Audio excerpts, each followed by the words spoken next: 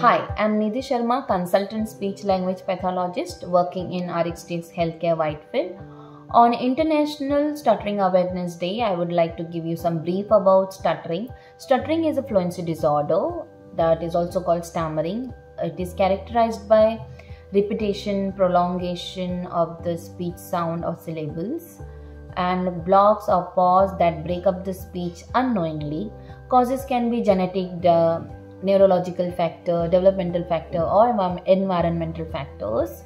Symptoms: how to know the person is having stammering issues, that when the person is having difficulty in initiating the speech or struggling to articulate some words or sounds and trying to avoid the situation to speak, and there have some physical grimaces, and there's a lot of physical movement while speaking.